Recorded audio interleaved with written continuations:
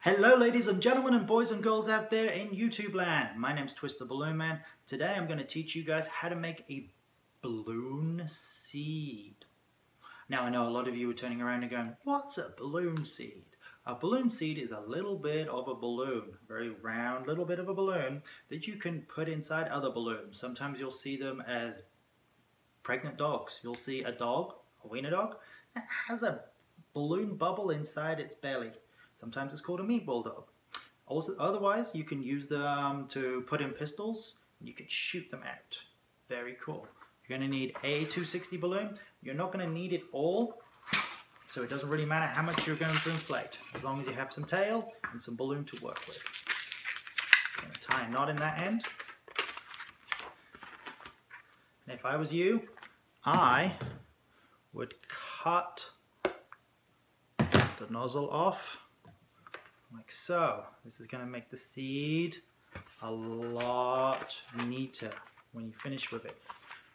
Grab a 1 finger bubble, tie it around a couple of times and push it into the balloon like so. Now I know a lot of people, a lot of professional balloon twisters will yank their finger out and pop this in here. I'm teaching newer people to do this, and I know you're going to be a little bit scared, so this is a slower but efficient way of doing it. Grab the balloon, the nozzle of the balloon here, and put a little pinhole with a pin, a safety pin, any sort of pin that you have in there. Don't let go of this yet. Put a bubble over top of your first bubble.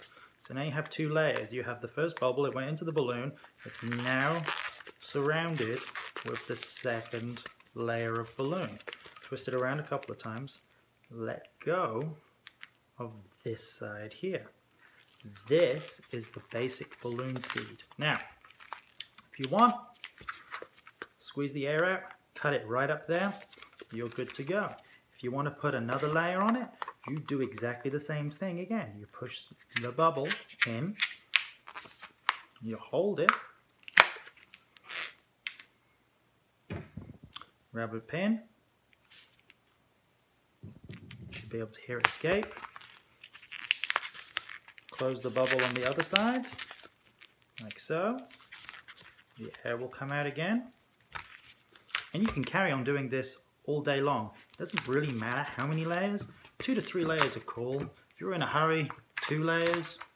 If you want to make it last a little bit longer, 3 layers. Cut close to the bubble.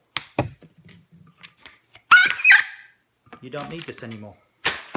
Get rid of it. This is your balloon seed. This has 3 layers of balloon on now. This is going to be very, very durable for all sorts of work. So there you go. 1 balloon seed.